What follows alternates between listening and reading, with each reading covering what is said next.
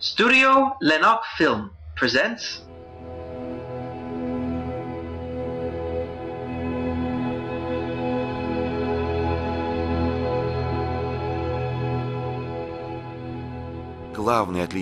The main feature of an extraordinary personality is the ability to see deeper and further than others. The most important is to select from a vast number of facts and events.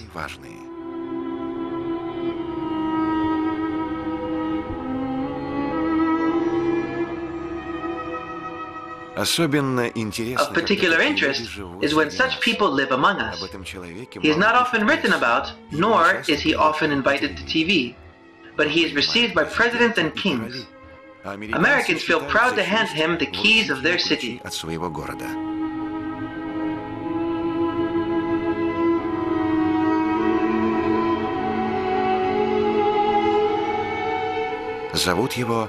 His name is Victor Petrik.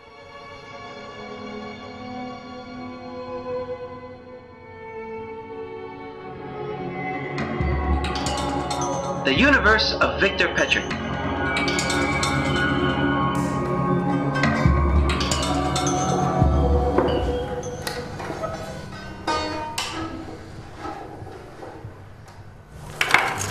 The marvelous sound of Stradivarius violins struck him, but how to recreate the lost secret of their manufacturing? Victor Ivanovich has unraveled this age-old mystery. He himself has become a violin expert. One day in the 16th century, a carpenter, an ordinary carpenter in Brescian, Gaspar Gonzalo, made a violin. Just like that, without rhyme or reason, he made a violin. It wasn't really a violin. It was half a violin, or a quarter of a violin. And finally, after a long-term process of hard work, the expert created the final instrument. The violin had no predecessors. The violin emerged immediately, in one day, in solid hands. A great person at that time knew the secret of harmony, of geometrical harmony, of geometric construction. And this is the greatest mystery of all. The secret of constructing violins was lost in the late 18th century. Since the late 18th century, who has not tried to build a violin? It does not have the Italian sound, and no one could repeat it. And what is the Italian sound? This is not because they want to see what was the Italian sound, but because it is the closest sound to the human voice.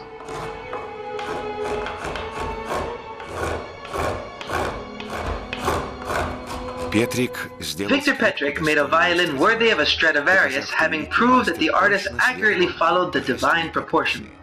The drawings resemble the paintings of Leonardo. None of us thought to make a parallel to the genius of the Renaissance. Violin, it's a certain harmony. We are compelled to further associate with that what we know about the harmony of the world and how it is expressed. It is expressed by the notorious concept of the golden section, which Leonardo da Vinci called the divine proportion. It was everywhere in the works of Leonardo da Vinci. How our heart beats is the same as how our brain works.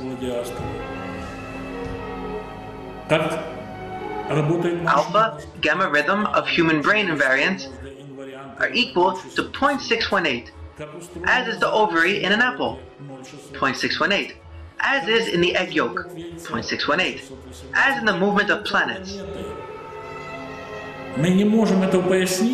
We cannot explain it. That's why it is not the research category, golden section. The number pi is scientific, and 0.618 is not scientific. We have no idea what it is. And that's when I thought that we should search here. But it took a few years. The first movement, when I got the width of the upper oval, take the length, multiply 11 times 0.618.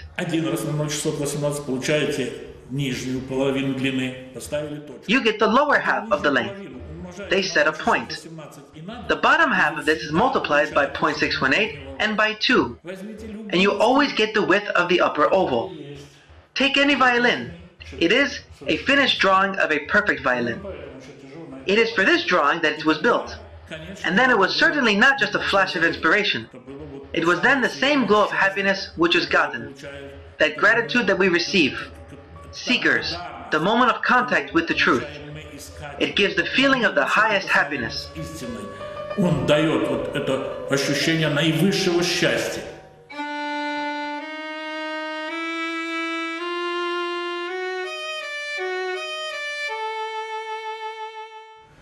I know each of its sounds. I know each of the states of this violin, and I love them.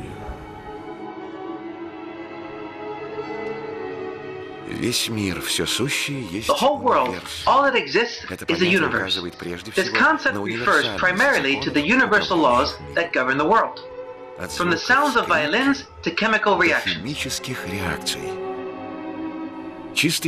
The clean sound of violin and pure water. Water, the basis of life on Earth. A person can live without food for more than a month. Without water, he won't survive more than a week. But to drink it today, you must first purify it. Have any of us here heard about this matter? Trait-butylavy methyl ether. But the second issue, one of the major environmental challenges of our time. This is Bush Sr. It was with him that they began adding MTBE in gasoline sold in America. It allows gasoline to burn better. But the ether itself passed through the soil and dissolved in the water. The toxicity was great. The Americans hadn't taken that into account. The ether passed from the soil water into the rivers and lakes, and that is close to the faucets in residential apartments. They thought they were doing well. Unfortunately, this ether was a strong poison and is not susceptible to treatment in conventional wastewater treatment plants. America sounded the alarm. The ether inexorably spread quickly. The people were evacuated from cities, fleeing from the contagion of poisoned water. A dose of MTBE that is more than 20 milligrams per liter is considered lethal. Experiments in rats showed that it could cause cancer of the kidneys. Entire institutions struggled with this problem. The U.S. Congress has allocated for the study several $billions, while the ether has continued to infect America. And only recently, the Americans learned that in Russia there is a scientist who can help them. In November 2003, American scientists with samples of contaminated water came to consult with Victor Petrik. The Americans asked to at least reduce the ether content in the water, but Victor always strives for the maximum. How do I solve this problem? How to even begin to take up this struggle for a solution? What if we apply the principle of inversion? It is popularly expressed in the saying, if the mountain does not come to Mohammed, then Mohammed goes to the mountain. If you cannot clear the water from the ether, you can try and clean the ether from the water.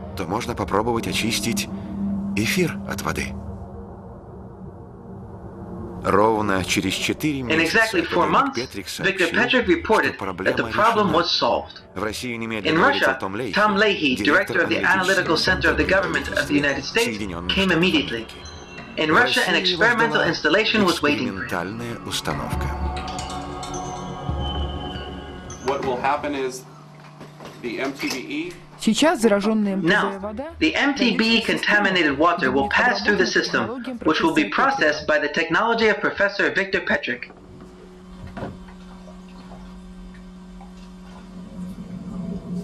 This water is purified. The result of careful analysis, the conclusion of the American National Laboratory Sierra was that traces of MTBE in the water were not found. We hope that the cooperation with Professor Victor Petrik will bring enormous benefits to our country, to both the economy and the environment. What is particularly valuable is that Mr. Victor Petrik doesn't process and transform the already known principles, but invents entirely new ones. The innovation and invention of Professor Victor Petrik, it is indeed an achievement of the 21st century. As a token of sincere gratitude, the Bush family has invited Victor Petrik and his family to the celebration of the birthday of George Bush Sr.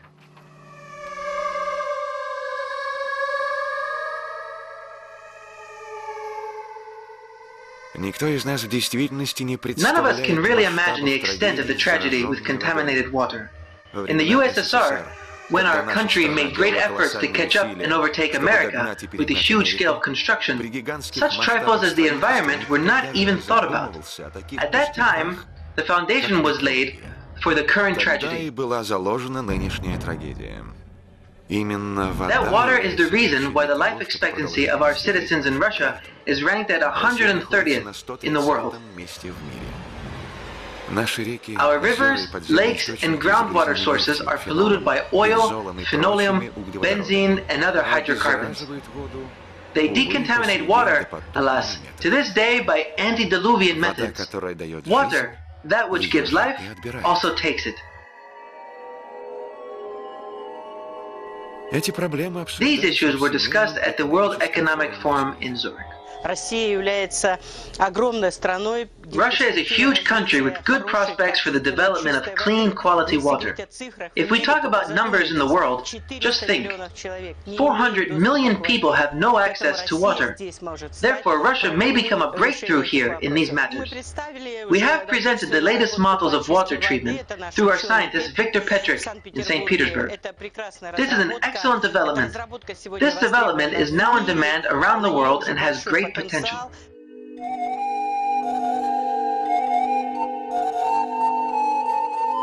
For the first time in the world, Viktor Petrik has developed an industrial method of carbon nanomaterials.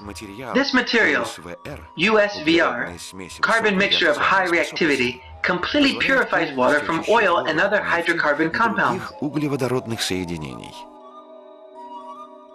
It looks like the focus of an experienced illusionist. Natural layered hydrocarbon materials are taken and mixed together. And what are they mixed with? It is the secret of Viktor Petrik and protected by patent. This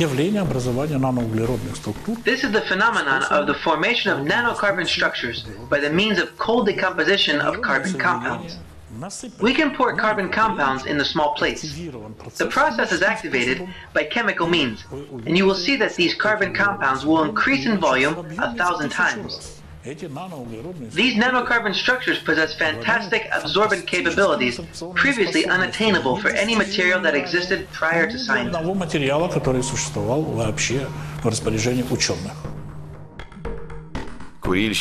Smokers who let out smoke with pleasure from their mouths cannot even guess what a surprise has been prepared for them by Viktor Petrik. The most dangerous thing about smoking is not nicotine.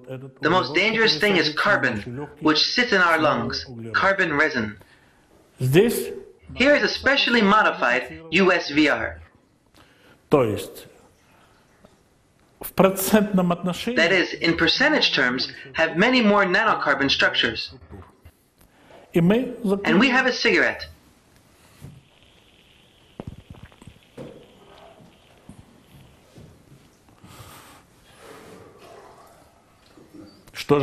What do we see? We see that the cigarette lights up brightly when I inhale.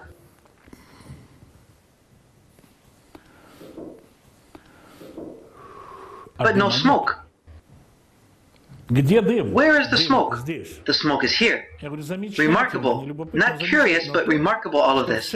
So I feel that the entire amount of nicotine has entered the body. Here the cheeks sag, like the ears seem to be trying to droop. Here's our nanocarbon sorbent, USVR. It takes away from the fumes all nanocarbon particles. That is a visible part of which we have seen, which represents the greatest danger.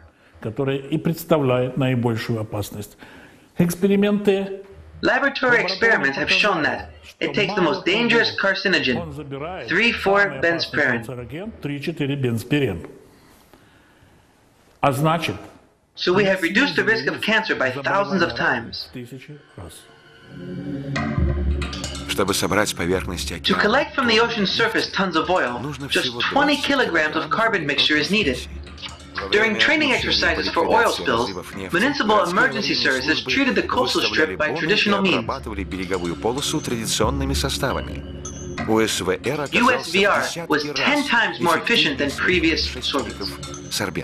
After the passing of the USVR loading separators, the purification step exists up to 0.03. which means that it is reduced by a few thousand times. In a certified laboratory of water analysis, we were simply not believed. They said this could not be done. They were only convinced after the results showed up. Well, it's natural, because no one ever in the world has done it. St. Petersburg officials have only recently been interested in the new method, although the problem of water pollution in the city is very serious.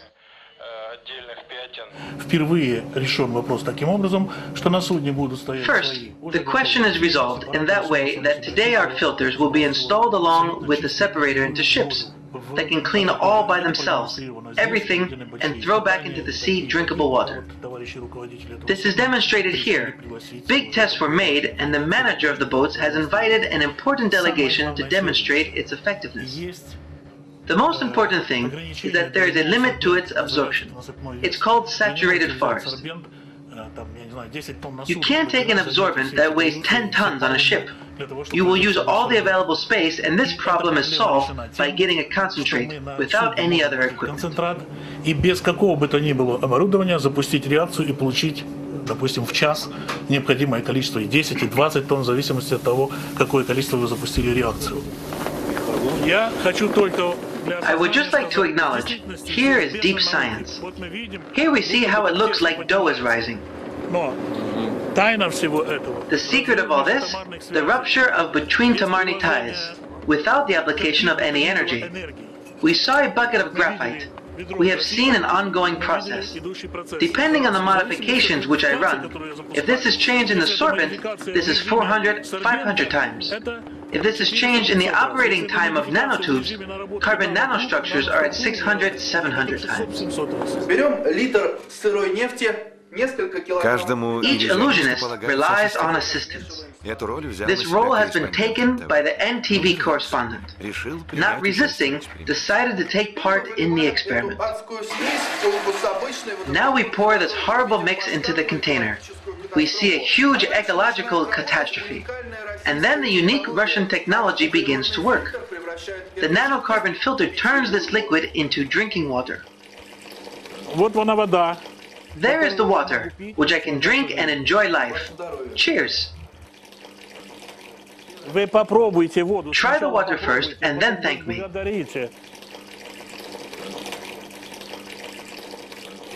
No, smell. Tasty? It's really tasty water. The water isn't only good, but amazingly clean. We are the first here today to witness the real industrial application of nanotechnology. How often do we say nanotechnology will change the future? Where is it? Did we see it before? Now we see the technology. It is demanded by every living person in the world. From Kuwait, they brought this horrible sand with oil. We mixed this sand with our USVR and we got clean water. I took it and drank it, and everyone took 2 steps back in horror. I handed the glass to the sheikh. The sheikh smelled the water and handed it to his minister of water and said, "Try it."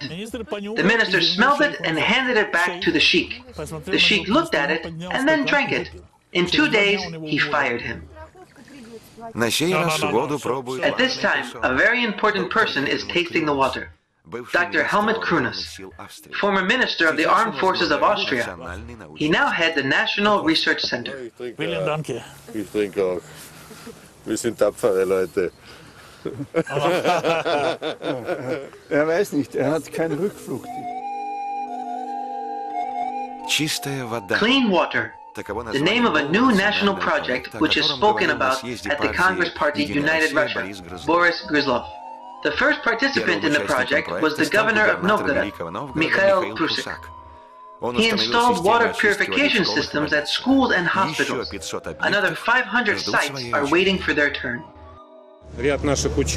Some of our scientists have invented new technologies and protect them with patents.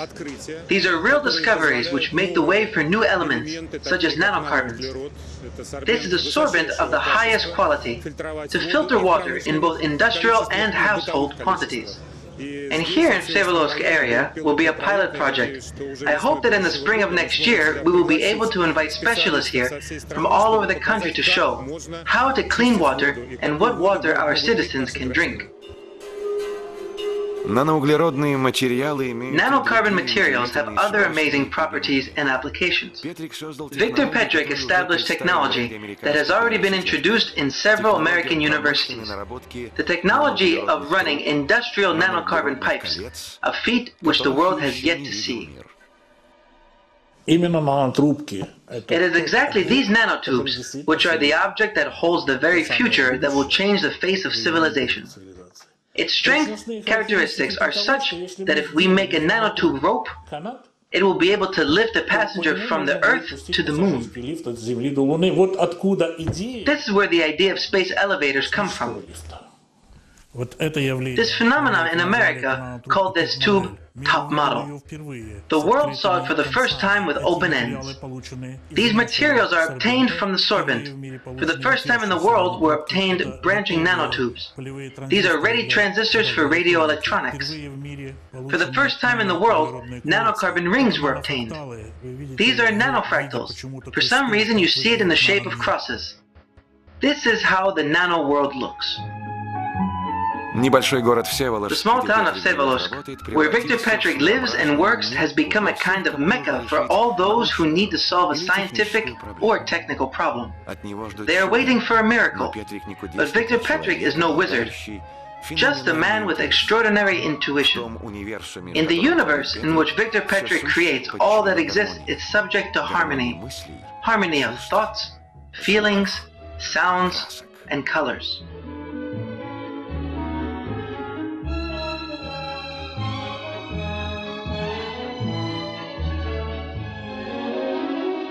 The combination of a psychologist and artist creates amazing results. In this picture, each face of each person shows each specific form of the disease. The professional will always see Napoleon, the maker of destinies. Please note beside him is Aristotle, manic depressive, psychosis, a deep depression. But these are moments of leisure.